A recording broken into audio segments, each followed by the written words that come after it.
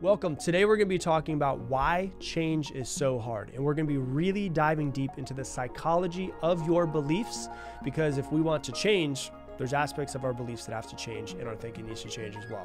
Let's dive in. Just because you believe something does not make it true. Sorry, that's just the way that it goes. And when you look at people who have such strong beliefs out there in the world, they hate anything that comes to be the opposite of their belief or that challenges their beliefs in some sort of way. Let's talk about it real quick. So I've been really diving into beliefs a lot recently and thinking about them a lot recently. Basically, here's what a belief is you think something for a long enough time that eventually you believe it to be true. So it could be religion, it could be politics, it could be something about yourself. Like you could believe, oh, I'm just a lazy person. And you might think that today. But if you think it today and tomorrow and the next day, and you think of it 2 times a day and 3 times a day and 10 times a day and 20 times a day, eventually you just build this belief of I'm just a lazy person. No, that's bullshit. It's not true, because if somebody had a gun to your head and said, hey, you have to get this done, you wouldn't be like, I'm just a lazy person, right? So it's not true. It's just something that you've been thinking for so long that you actually believe that it's true.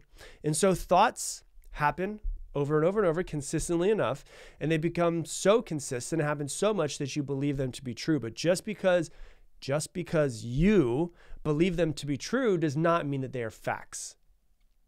When we believe something long enough, we assume it to be fact. And so I'm going to give you a bunch of examples today. I'm going to give you examples of politics. I'm going to be giving you examples of religion, of beliefs, even talking about your favorite sports teams as well. But one thing else, this is really just thinking about how our brains work. Here's the thing that you want to learn and know about the human brain is that humans don't like inconsistency. The reason why we don't like inconsistency is because we like to be able to predict the future for safety. And whenever we have inconsistency, it makes us feel like there might be a little bit of a threat. And so we don't like it when somebody comes into our life and says something that they believe that challenges what we believe. And because the reason why is because our belief, quote unquote belief, is not actual true in fact, but we've been trying to pretend that it's true in fact, and it causes our quote unquote solid ground that we feel like we're building our life on. It starts to make our solid ground feel like quicksand, which makes ourselves start to feel threatened. Our mind feels threatened, our body feels threatened. And when we come across an inconsistency, which means like we could have a belief and somebody could literally bring in a fact that is completely opposite, we always want to try to restore consistency in some sort of way, like as soon as possible. And so we usually try to do a couple different things. Number one is we usually try to rationalize our behaviors or our thoughts. We try to explain away why we are the way that we are, or why we do what we do, or why our beliefs are okay, or why they are fact. What we're trying to do is we're trying to re-solidify the quicksand that we're building our life upon. Because you don't want to build an entire house on quicksand. You want to build it on solid ground. And when someone starts to really shift things up, then you start to feel like it's quicksand. And so we can rationalize. Like this happens sometimes where somebody will vote for a president and they become president, right? And then that president does something that's completely, utterly ridiculous that is actually against the person who voted for them's beliefs, but they try to rationalize it so that they can re-solidify that, oh yeah, well, I voted for him and they're a good person because of this. Or, they're not the only president that does that. Or, that thing in the news was wrong. You can see it happen all the time. So a lot of people try to rationalize their beliefs. Or another thing that we'll do is we'll trivialize whatever else is coming out. So, or whatever it is that they did. Oh yeah, he said that thing.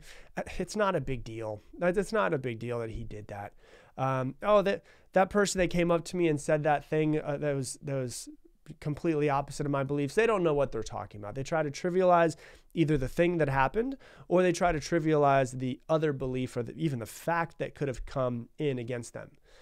And so we feel like we have to have this resolve. We have to resolve it. And why do we? Then the question to me always goes back to why. Like I always think why? Like it's kind of a hard thing to exist inside of my brain. But like I'll sit quietly drinking coffee and I'm like, well, why is that person this way? Why do I believe this? Why is it this? Why do we act this way? And I'm always like testing everything. And the reason why we try to really resolve and make ourselves feel better is because we don't want inconsistency. It makes us mentally uncomfortable, but even more than mentally, sometimes it makes us physically uncomfortable.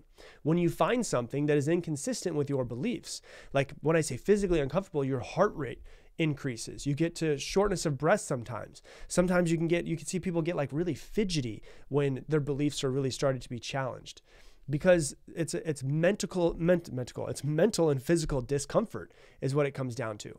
And so, sometimes the heart rate increases, we get shortness of breath, people can get fidgety. And we really feel like the reason why I want resolve is because we want to restore consistency, to feel better mentally and physically, to put our house back on solid ground, because our beliefs are never solid ground. They're not. Almost every single belief that somebody has could be challenged, and there is another side of the coin. Almost every single one of them. And we always want to know who we are and where we stand. That just tends to be the thing that a lot of humans have, is we want to know who we are, we want to know where we stand.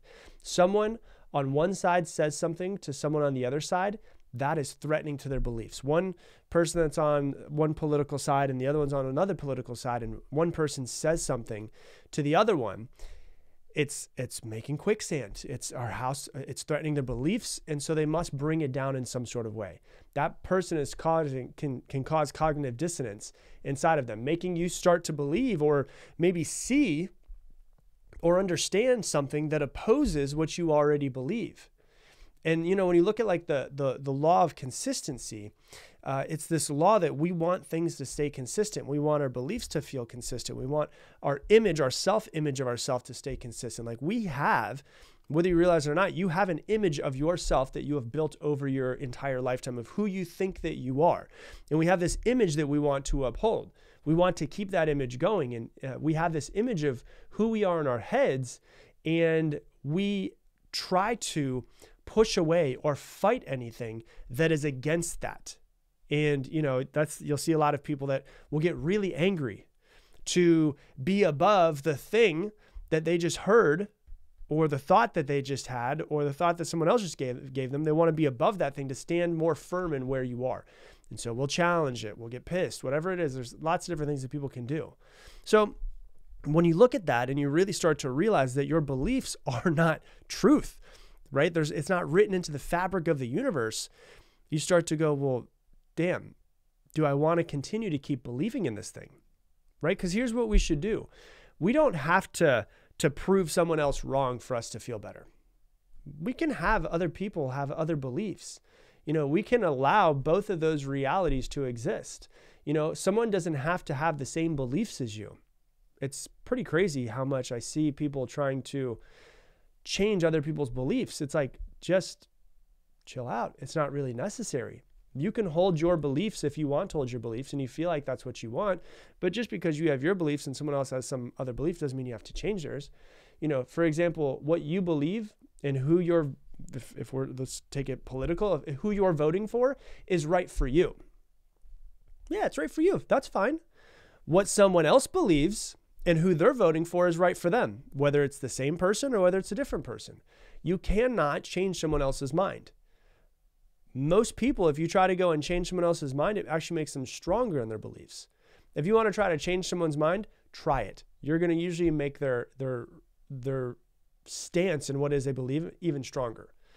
And it comes down to another thing that happens in politics, but also religions and all of this stuff is partisanship. As humans, we want to feel like we're a part of a group. We used to be in tribes, and so we want to have our own tribe. And that could be, like I said, it could be political, it could be religion, it could be watching a sports team. It's built into us to search for the tribe and to be part of a group. And humans, we want to create an identity. That identity could be Democrat, it could be Republican, it could be Christian, it could be Buddhist, it could be Hindu, it could be anything, Jewish, it could be many different things. Or it could be, Tampa Bay Bucks, or it could be the Philadelphia Eagles. We're always trying to be a part of something, create an identity around those things as well.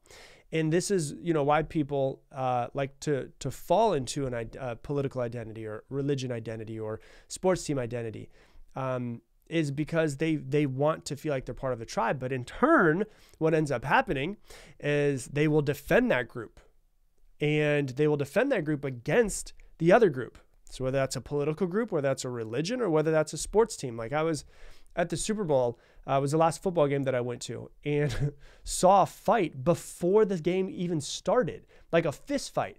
The Eagles fans and the Chiefs fans got into a fist fight, and like 10 people were removed and didn't even get to go and watch the beginning of the game. Like they were kicked out immediately. And so that's what happens is people will defend their groups, like attacking a neighboring tribe from attacking, before they attack you. And this is where it really starts to kind of like become dangerous. Not necessarily, it could be physically dangerous, but it's just dangerous for ourselves, is you really need self-awareness. Like you can believe a religion and you can be friends with somebody who believes something completely different as you. And you could still be friends with them.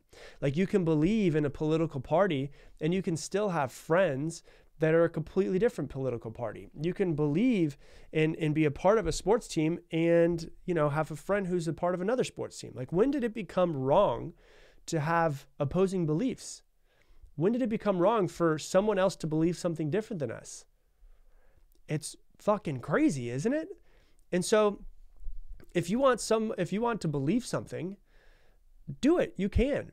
And it really comes down to, you can hear something in your head over and over and over. Like I'm going to even go back to, we could do all these different ones, but we can even go back to just who we think we are and the beliefs that we have in ourselves.